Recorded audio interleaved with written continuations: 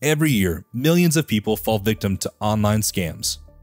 The best way to prevent these scams is to understand the tactics, watch out for the signals, and properly manage your online security. Phishing is the most common online scam. In the last year alone, phishing attempts grew by 65%. Phishing attacks use official-looking email messages and websites to get you to share personal information.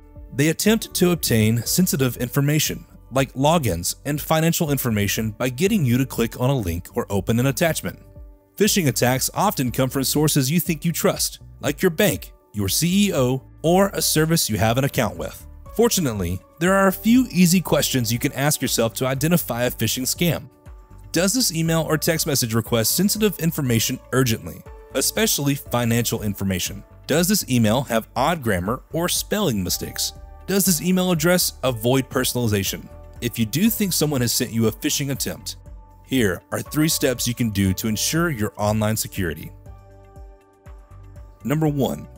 Use an alternate method to contact the person or organization that sent you the email or text message. Never click on a link, go to a website, or call a phone number in the suspected email. Number 2. Use and update security software on your computer. Number 3. Use multi-factor authentication for your accounts.